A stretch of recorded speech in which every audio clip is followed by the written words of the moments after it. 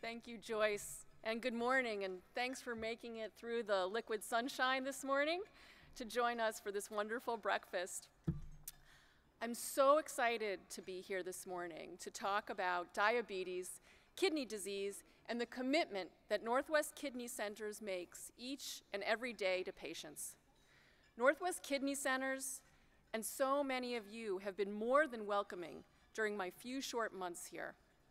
You've treated me like family, which is a big reason why I decided to join this team.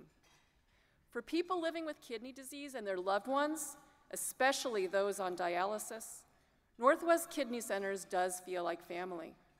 You spend lots of time with us. You trust us. You put your life in our hands. And that's a big responsibility. As someone who, up until recently, knew this organization primarily by its stellar reputation, I can tell you that Northwest Kidney Centers is respected across the nation for how well it lives up to that responsibility, with integrity, with compassion, with leading-edge innovation, and with a relentless commitment to excellence in patient care and to advocacy for the well-being of our entire community. Throughout my career, I've loved caring for people with kidney disease. They really inspire me. And as an educator of the next generation of kidney doctors, a researcher into new approaches to care, and an advocate for local and national public policies to support people with kidney disease, I know that if you get engaged, you can make a difference long term. And one of the best ways to make a difference in your own life is to understand the connection between kidney disease and diabetes. Nearly 30 million people in America today have diabetes. As many as 1 in 3 of those who develop type 2 adult onset diabetes will eventually suffer from kidney disease, and many will ultimately need dialysis or a kidney transplant. Every 24 hours, 130 people with diabetes begin treatment for kidney disease. And diabetes is the leading cause of kidney failure for patients starting dialysis in this country. So what causes diabetes, and what can we do about it? When you have diabetes, your body doesn't produce or respond to insulin normally, which leads to multiple metabolic complications, with the most significant effects being on the blood vessels in your kidney and other organs, including your heart, your eyes, and nerves, leading to blindness, heart attacks, amputations, and kidney failure. When the blood vessels, including the filtering units in your kidney, are injured, your kidneys can't clean your blood properly, and waste materials build up in the blood. That's part of how diabetes leads to kidney disease and its sequelae. But you can potentially decrease the chance of developing diabetes and kidney disease. How? Through diet, exercise, careful attention to what's going on with your body. A heart-healthy diet actually makes a difference. Eating more fruits and vegetables, whole grains, lean proteins, limiting portion sizes and sugary foods, sitting less, moving more, doing some kind of physical exercise every day. National groups recommend exercising 5 times a week for 30 minutes to make a real difference and maintaining a healthy weight. Even 5 or 10 extra pounds can negatively affect your health. Get regular checkups with your doctor, who can monitor for the warning signs of diabetes, test your blood for signs of prediabetes, and help you to take immediate steps to prevent it from developing into full-fledged diabetic disease. Control your blood pressure. High blood pressure in and of itself can lead to kidney disease, and stop smoking. If you do develop type 2 diabetes that damages your kidneys, fortunately, Northwest Kidney Centers is here to help. Of course, we provide dialysis care, and thanks to donations from caring people like you, we offer nutrition counseling and cooking classes, free foot checks, since the skin on the feet can break down when you have diabetes, and other special care for the unique issues that come with managing a double dose of chronic conditions, both diabetes and kidney disease.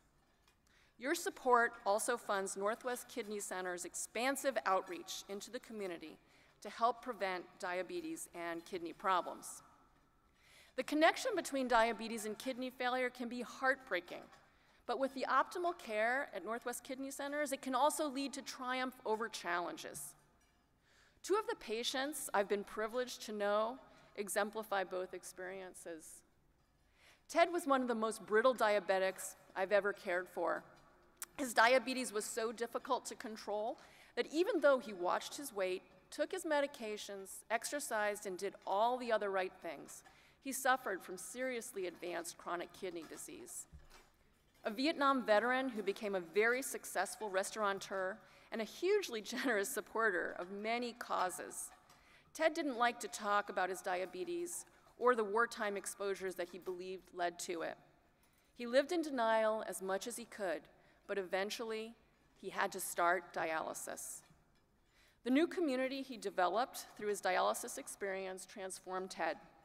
He began to open up emotionally about his military experiences by sharing his stories and his feelings with others. He took control of his life and began to find hope rather than despair.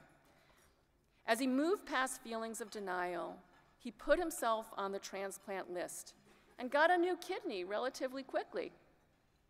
The transplant enabled him to travel, to enjoy his restaurants and his community activism, and even to revive his passion for racing cars.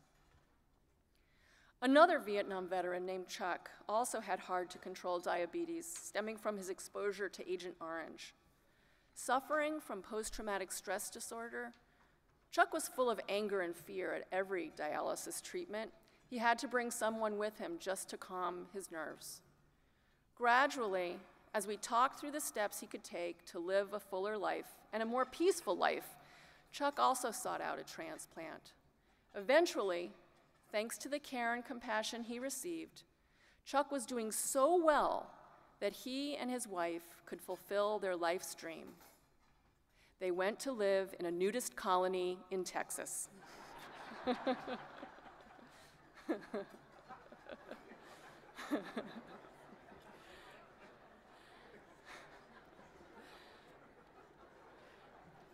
And he came back to get his medication with me in Portland every 6 months.